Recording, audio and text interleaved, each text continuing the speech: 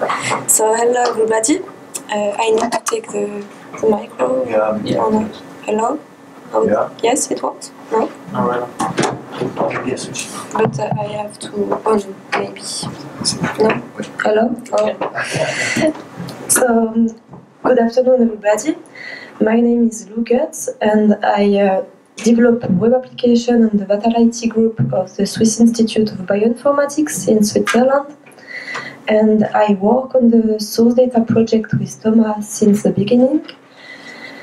And I'm here to try to integrate the text mining tool PubTator in the curation pipeline of SourceData. So, as Thomas explains in this presentation, SourceData is designed to annotate figures representing experiments by tagging the entities of the figure legends. These entities are characterized by mainly two properties: the type, from small molecules to organisms, linked to identifier of official database like NCBI, genes, or UniProt.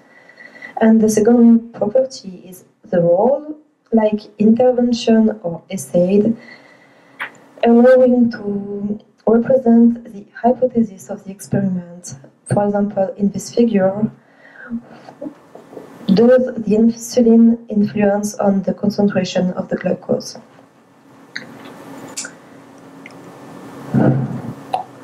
This relation, intervention, and essay allow to create an oriented graph. And sorry. And this graph representing links between experiments, and all entities are normalized on official databases. So to obtain this high-quality network, the papers are manually curated according to this process. Firstly, papers are loaded on the curation interface in XML or Word format.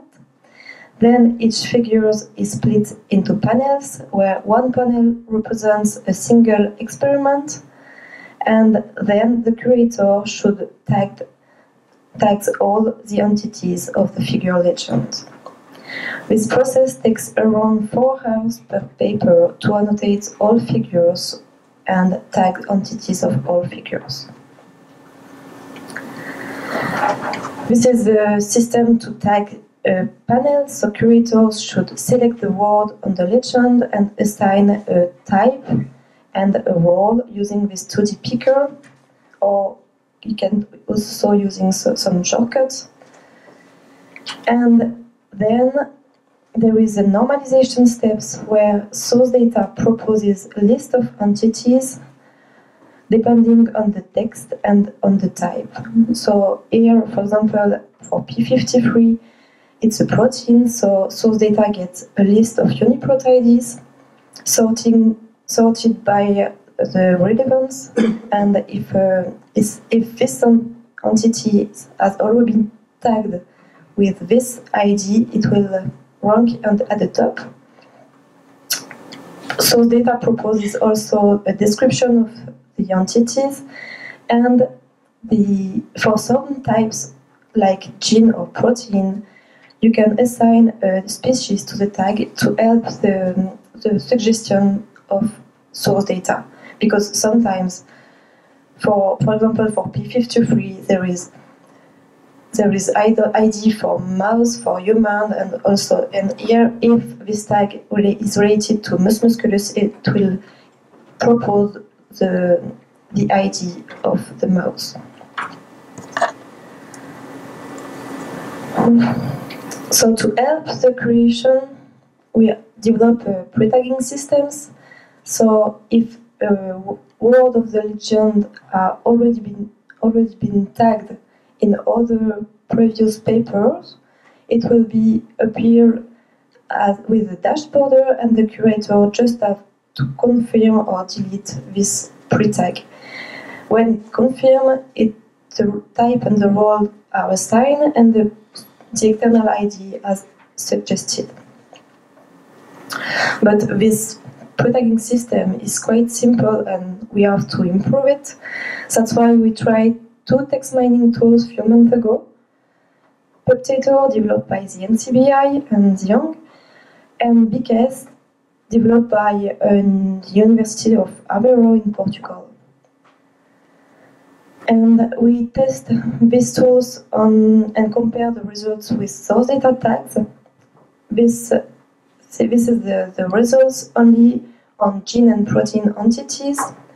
And you saw that PubTator found around half of tags of SourceData, and PubTator find also some tags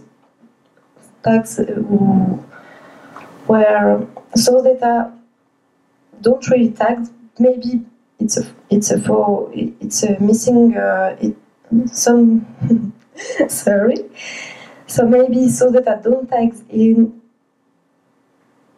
because it was not relevant, or maybe SourceData miss these entities.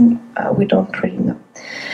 You see that BCAS is a little worse than PubTator, but because it's found lots of tags that are not in SourceData. Both of these tools find the entity and propose an external ID, but the normalization with BCAS is done only with human version of the ID, whereas PubTator is able to give in parameter a species and assign the good external ID. That's why we will try to integrate PubTator as a pre-tag system in addition our pre-tagging system to help and to improve and to reduce the curation time, maybe from 4 to 3 hours. But it's not a big difference, but it can be more scalable. So to conclude, we really want to reduce this curation time, and maybe more publishers could integrate SourceData in their publishing process, and it will increase the number of publications and experiments with linked data in order to tap into the dark matter of figure annotation.